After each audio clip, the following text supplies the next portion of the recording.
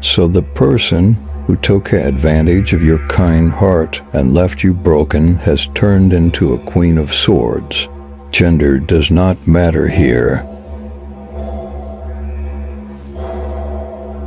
From what you can see, the person on your mind went on to live a blessed life. However, blessings are not always determined by money, and all blessings come with a curse. For those of you wishing bad karma and holding grudges, please let it go and heal.